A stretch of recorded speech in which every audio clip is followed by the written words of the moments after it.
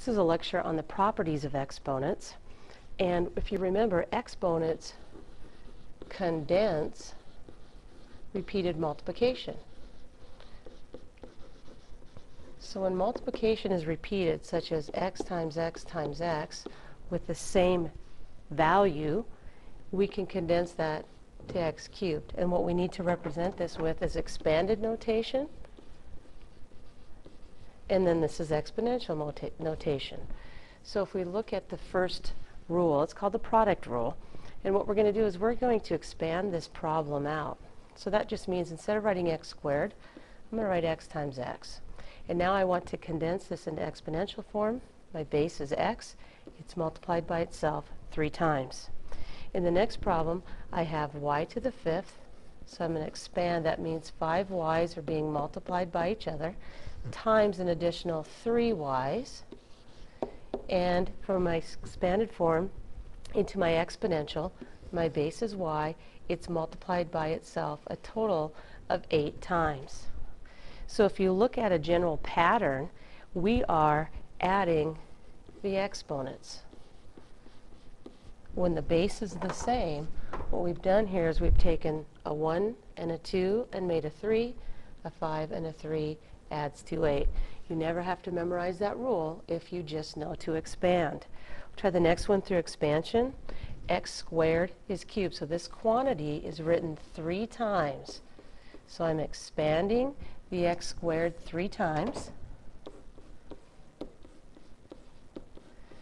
And if I further expand, each of these is representing 2 x's times itself. So if I look at the total, there are 6 being multiplied by themselves.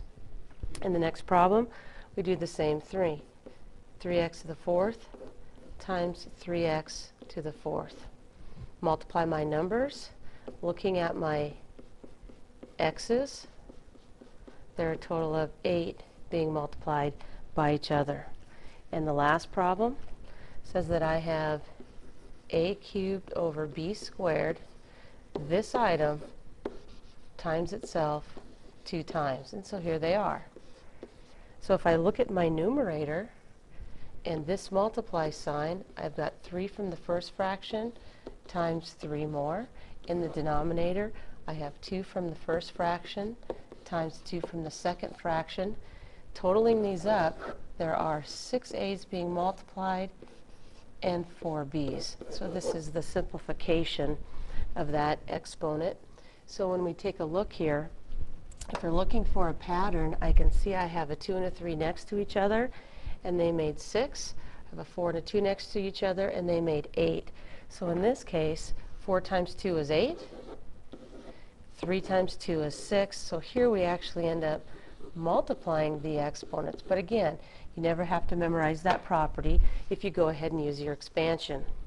The quotient rule, quotient means division. Again, I'm going to expand 3 x's in the numerator and a single x in the denominator. And if we use our division rule of fractions, if the numerator and denominator match, they reduce to a 1. So I simply have x squared left. And I like to think of this as I have 3 x's in the numerator, being the x cubed. I have 1 left in the denominator. They all cancel, leaving me 2 in the numerator. X to the 7th. So expanding, writing 7 x's. X to the 4th, again expanding, writing 4 x's. X divided by x is 1, x divided by x is 1, and so forth all the way down until I have 3 left, x cubed. Again, they're left in the numerator.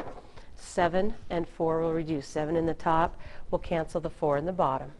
And in the last problem, I have 3 in the numerator. I have 4 in the denominator. An x cancels an x. I'm left with 1, but notice where it's at. It's in the denominator. So when I look at this rule and try to generalize it, we always want to envision a 1 there. 3 minus 1 is 2. 7 minus 4 is 3. So it looks like we subtract the exponents. In this case, 3 minus 4.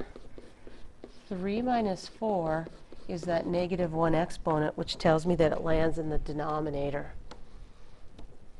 Okay, in order to do the next negative exponent rule, which we've talked about before, and looking at place value. If you recall that place value, this negative was the place of 1/10, and this was the place of 0, 1, 2. This was 1/100th.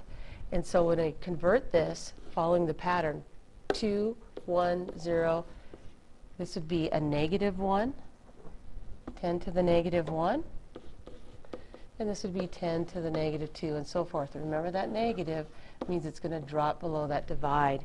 So here's a negative. All that means it's going to drop below the divide bar and become x squared. Notice this is in the denominator. This negative 2 says, you know what, it's in the wrong location. It now needs to come to the surface or come to the numerator. And the power of 0, as explained earlier in the introduction, the power of 0 is in the ones position. So anything to the 0 power is 1, no matter if it's a value, a variable, or a mixture of the two.